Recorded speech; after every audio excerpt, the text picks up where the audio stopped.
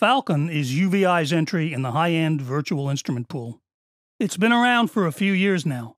The current version is Falcon 2, though throughout the course I'll just refer to it as Falcon.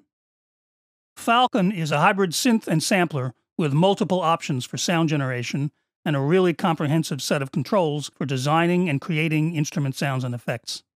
As far as these kinds of instruments go, it's up there with Native Instruments Contact in terms of flexibility and depth of programming, with its inclusion of both sample-based instruments and multiple synthesis engines like analog, FM, wavetable, additive, and more, along with a generous collection of effects, highly flexible modulation options, its own internal mixer, and even its own scripting language for hardcore programmers and professional sound and instrument designers.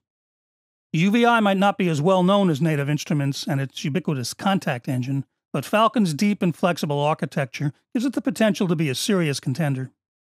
And now that UVI has entered into an arrangement with Avid to offer Falcon as a free bundled instrument with Pro Tools, it's likely to become even much more widely known and adopted. Falcon is a cross-platform plugin in all the standard formats, as well as a standalone instrument. The Pro Tools version, of course, is strictly an AAX plugin. Sharp-eyed sound designers might notice a similarity between Falcon and Motu's Mach 5.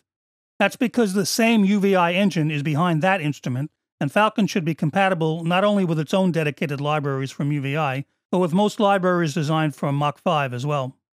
However, Falcon is more up-to-date than the version of the engine used in Mach 5, so newer sounds and patches may not necessarily be 100% backward compatible with that other virtual instrument. When it comes to using Falcon, of course, it's perfectly easy to simply load factory or third-party sounds and instrument patches and just play.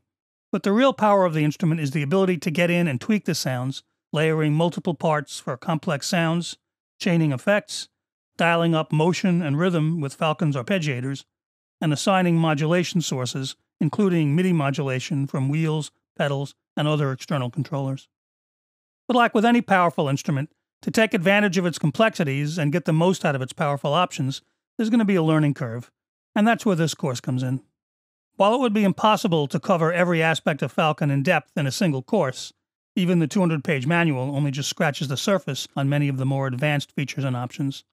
This course is meant to provide a solid introduction to the overall layout, organization, and programming complexities of Falcon.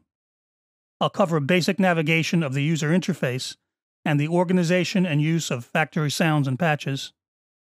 I'll look at the three panels, the organizational tree, the browser, and the main programming window, and we'll see the various panes in that main window. Edit, where most programming and tweaking in Falcon is done, as well as the Effects, Events, and Mods panels, and the Info panel, where custom control layouts can be designed and implemented, including the advanced possibilities offered by the built-in scripting language. We'll take a little more of a detailed look at the different levels of a sound's architecture in Falcon, with a key group level, where synth and sample oscillators are loaded into the mapping editor, and the layer and program levels above, any of which can include effects, events, and modulators.